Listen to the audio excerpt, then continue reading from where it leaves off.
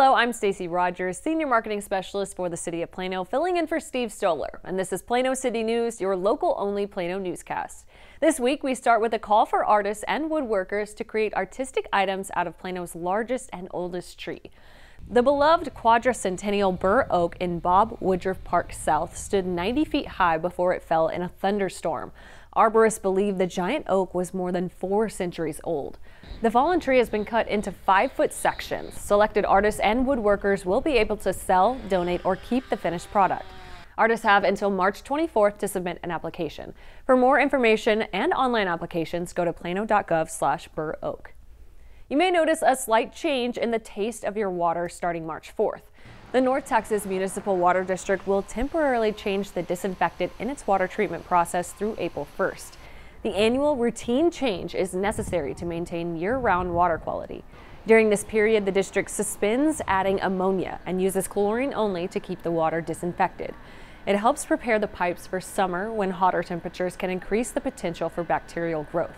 The absence of ammonia during these few weeks may make the chlorine disinfectant more noticeable to some people. Simple steps to minimize taste, odor, or skin sensitivities include placing a pitcher of water in the fridge overnight or adding a slice of citrus. Adding a crushed 1,000-milligram vitamin C tablet can also help. Looking for a fun summer job? Our friends at Parks and Recreation are holding a huge hiring event. Remember this day on your calendars, March 9th. Everyone 14 years and older is encouraged to attend one of Plano's biggest job fairs. Bring a swimsuit and towel to apply for aquatic positions. Flexible schedules, competitive pay, paid training, and certifications, and free work attire are just some of the perks. No experience is necessary.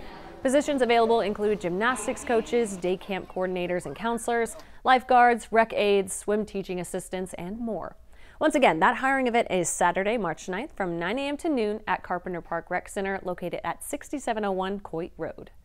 The Emerson Drive project is wrapping up construction this month.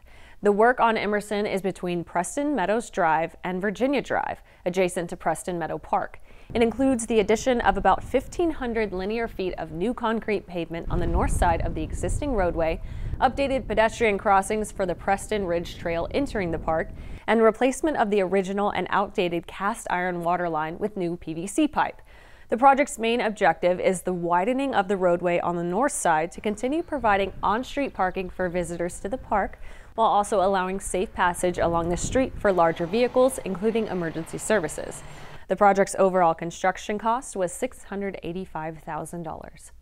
Looking for that great garage sale find? Join us for a big garage sale held each fall and spring at Oak Point Recreation Center, located at 6000 Jupiter Road. This event is free and open to the public. The Spring into Color Fest 5K and Community Garage Sale will be held from 8 a.m. to noon on Saturday, March 16th. The city is now accepting applications to serve on the Tax Increment Financing Reinvestment Zone number 5 board. From 5 to 15 members are appointed for 2-year terms. More information on boards and commissions service, along with application details, can be found at plano.gov/boards and commissions.